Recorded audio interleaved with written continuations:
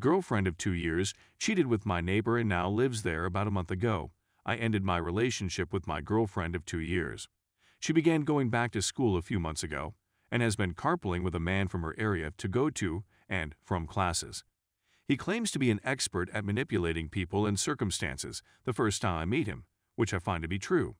Since the beginning, I had a negative opinion of him and had informed my girlfriend that I believed he had terrible intentions and that he had a thing for her. She claims that he is not her type and that they are just friends. I make the decision to refrain from being the controlling kind and to put my faith in her. Forward to our anniversary, and she calls out of work claiming her back is hurting, but ends up performing a side job with her neighbor instead of going to her office. She doesn't get home from her part-time work until practically the wee hours of the morning. She said her phone had died, despite the fact that the person she was with had my phone number. He placed me on a no-contact list.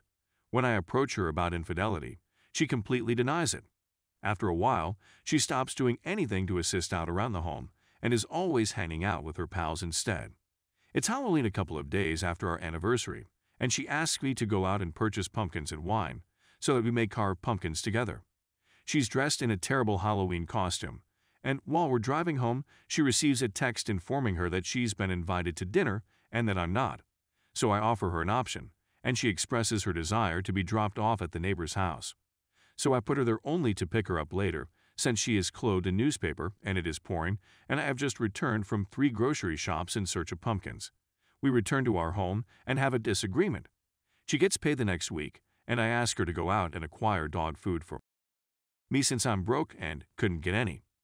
After a few days of deceiving me into believing she had money, I discovered that she had spent all of it on her friends. When I discovered she had spent $300 of my money, I ejected her from the house. She's now 6 homes down the street. In order to get out of my neighborhood, I had to drive by his home. By the way, he lives with his parents. I've lately learned that he simply wants to be friends with me. I've only spoken to her on the phone once since we ended our relationship. She contacts me to inform me that someone has while she is at work. I informed her that they were probably under the impression that she was of dubious morals. Thus, they were probably okay with it. She put a stop to my progress. Story 2. Caught my husband of 22 years cheating. I realized that my spouse of 22 years had been having an affair the week before Thanksgiving. In the preceding several months, I had noticed a few inexplicable occurrences, so I examined his text history, really simply to set my mind at ease, and it was all there. Our relationship is filled with expressions of affection, pet names, plans for get-togethers, and grievances about one another. Not only that, but it happened within the preceding 24 hours. It was only when I confronted him with the information I had learned about his relationship that he acknowledged to having an affair. He said that the relationship began in February 2020 and had been continuing on since then. That's a period of 1 year and 9 months. I was really taken aback. I knew she was a colleague with whom he had a friendship, but I trusted him and never imagined he would go so far as to cross the line. Following the incident, he went to meet her and informed me that he had stopped the relationship because he only ever wanted to be with me. He said that the only reason he was with her was because she made him feel desired. He was behaving at home throughout the affair as if he wanted to reignite our relationship now that the kids are away at college, which isn't entirely accurate. We were going on dates with each other and creating more time for one another. However, in his messages, he said that we were living together like roommates. The fact that I've never done anything like that with housemates surprises me. To put it another way, he was dating both of us at the same time. I didn't really think the affair was finished, so I used Find My iPhone to hunt him down, and he continued to visit her for the next 3 weeks after that. He took her out to dinner and a performance both Friday and Saturday nights the weekend before Christmas, one of which was a double date with another employee on the Friday and Saturday before Christmas. On Sunday morning, when he left the house on what he said was an errand and headed straight for her house, I finally admitted that I knew everything. As a result, he ended his relationship with her once again, allegedly, due to the fact that they had a lot of things to discuss. The meeting lasted 5 hours in total, and now he's stating that he wants to work through this with me in order to repair our relationship. As soon as I bring up the fact that he was seeing her as recently as 2 weeks ago, he argues that those encounters were no big issue, since they didn't have sex, and that the relationship was really winding down on its own. He said that they were mostly discussing their personal relationship issues. The writings I had seen 3 weeks previously did not seem to indicate that anything was coming to an end. As a result, I'm now attempting to figure out what to do. He seems to be earnest in his desire to correct the situation, and he has promised to go to therapy. He tells me on a regular basis how much he loves me and that I am his full universe, and I believe him when he says this.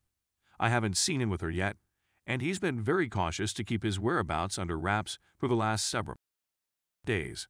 I, on the other hand, feel entirely cut off from him.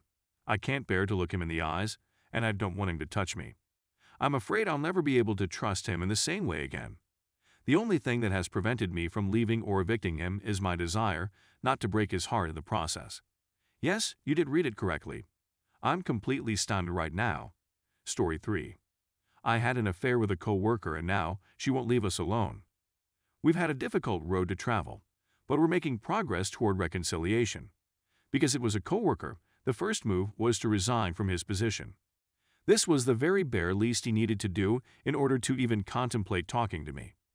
Even though I'd expressed concern about her being too close to me on various occasions, she had insisted that they were only friends. He was asked to alter his phone number, which he agreed to do. If she didn't leave us alone and stop contacting us, I threatened to report her to the police for harassment. In Australia, harassment is classified as a civil matter, and you can get a court order ordering them to leave you alone. All of my husband's text message history was deleted, so I have no idea what they had said to each other. When her husband went into work to drop off his laptop and other belongings, she hid out the front and waited to talk with him. When she asked him to leave him alone, he informed her it was over. Following that, we have a week of sobbing and working out to see if we can even rescue this situation. As soon as I return to work, she appears outside my kid's school on the Friday of the following week in an attempt to ambush my husband, since she knows he picks up our son. It is her request that he not notify me since she does not want me to contact the police as a result of this. She tells him that she loves him and that she will be waiting for him when he gets back. Specifically, she wants to know whether she may drop off the Christmas gift she purchased him to our home for him. He tells her I wasn't there, but this is what he says, that even if things don't work out between me and him, he will not go to her, that he will tell me, and that she should leave us alone. She had promised herself that she would never contact him again. My spouse informs me right immediately and then goes into a panic episode for a few minutes. He said he felt as though he had been ambushed and that he had lost control. It had a significant impact on him and brought home just how terribly he had screwed up our lives. He was quite sorry, and he was certain that he had been forceful enough that she would not approach him in the future. The two of us continue on with our lives, starting with MC and moving towards reconciliation. We have our good days and bad days, and then we get to spend the Christmas holidays together as a family. It's difficult, and to be honest, I still think about the infidelity on a daily basis. It's the first thing that comes to mind when I wake up in the morning, and it strikes me when I'm at my most vulnerable.